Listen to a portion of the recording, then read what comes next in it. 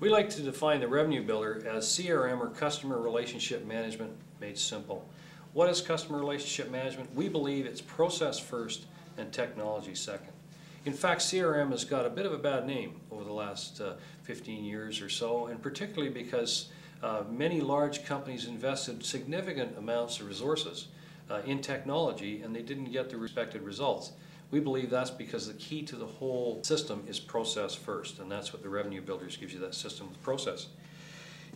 In the one-to-one enterprise, Peppers & Rogers describes it as the mom and pop store experience. So as a goal, what I like to suggest that we're attempting to do is develop that kind of experience with the kind of trust that was with the mom and pop store. An example is the husband is sent on his way home to pick up some meat. He goes into the butcher store and said, "I've got to pick up some meat to take home tonight. I want to get some lamb and some pork and some whatever." And the butcher says, "Oh no, your wife always buys this kind of steak and buys this kind of pork, and here's the other things she likes." He says, "Great, put it together."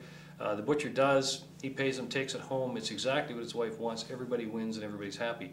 That kind of business example comes about because of the trust that's built up in that mom and pop relationship. We'd like to have as a goal all of our customers feeling that way about their dealings with our firm. Is that mom and pop experience. So that's really the goal. How do you define CRM? We define CRM as to facilitate the buying process. Now those of you that are French majors will know that the verb facile means to make easy. The term buying is framed in the customer's reference, not ours. And in process we think of terms like systems. So what we really have is a system to make it easy for our customers to deal with us. And that's the focus of the revenue builder and what we're trying to build in the relationships with our customers.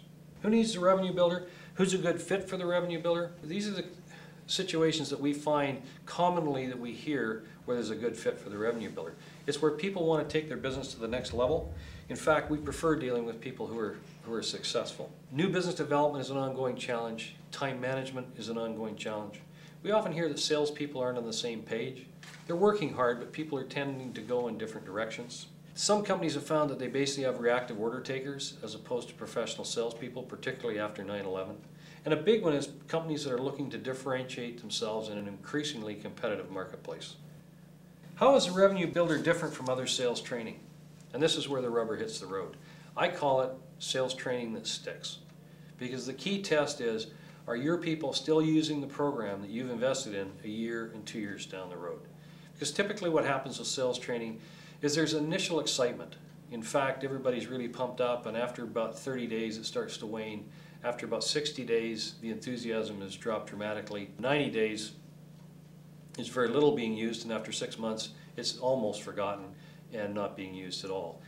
That does not give you return on investment. That does not make your investment worthwhile. The difference with the revenue builder is people are still using it a year and 2 years down the road. And why? The reasons are mainly that it's, number one, it's a customer focused program, and the tools are developed by your employees themselves, and we try and refocus their view of themselves as a customer facilitator.